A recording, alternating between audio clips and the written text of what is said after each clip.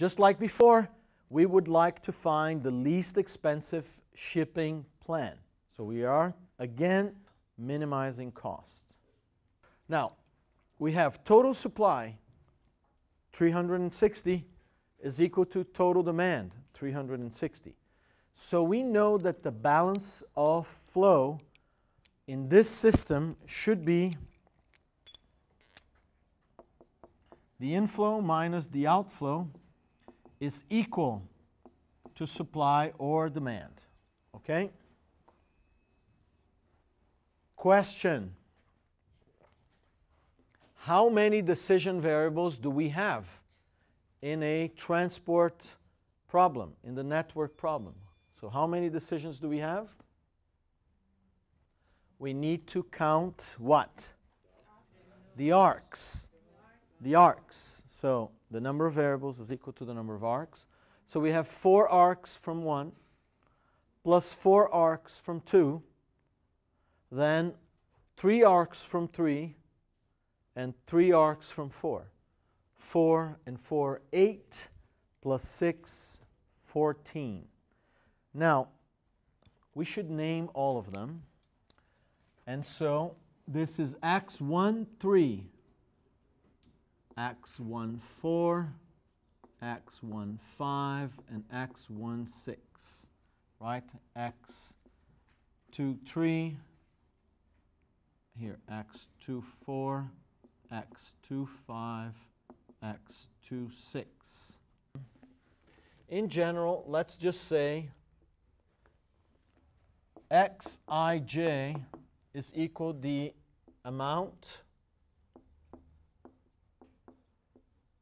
transported from node I to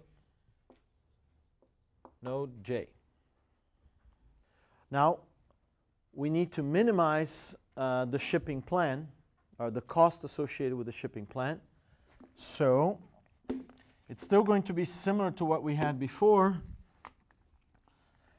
How many terms will have our objective function?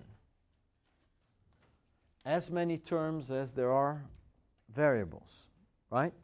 And the way to think about this is we have the cost and the amount transported. So this is the total cost of transporting this amount from 1 to 3. This is the total cost of transporting this amount, X14, from 1 to 4. Okay? So we just add the independent parts. So it's 8 X13, 13 X14, great. 25 X15, 28 X16. So now we need to account for some of the variables. Now the first thing that we know is that all Xij is greater than or equal to 0. So the non-negativity constraints are important. Yeah? And then we have to think about constraints. So, question, how many constraints do we have? Very good, Guy. We have as many constraints as the number of nodes. How many nodes do we have? Well, it's numbered, so that's easy. So 6 constraints. How can we go about doing that? Look, we have some supply constraints, we have some demand constraints, and we have the transshipment node constraints. But more generally, we can just think about in minus out is equal to the supply or demand. All right, let's take this node. And what I'm going to do is breaking it down so that you can visualize the balance of flow rules, right? So I'm actually going to draw the node here. And I have supply is minus 160. I have node 1. And what's coming out of node? There are 4 things coming out of node 1, right? So it's... So I'm going to say it's X13, and you can look at this as the row.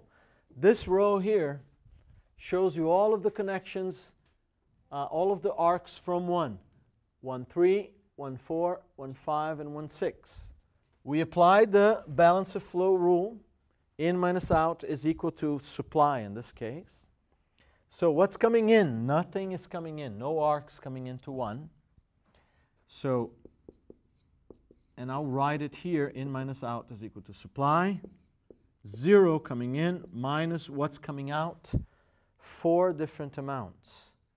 Right? So x13 plus x14 plus x15 plus x16 has to be equal to supply minus 160 minus 160 equals to minus 160.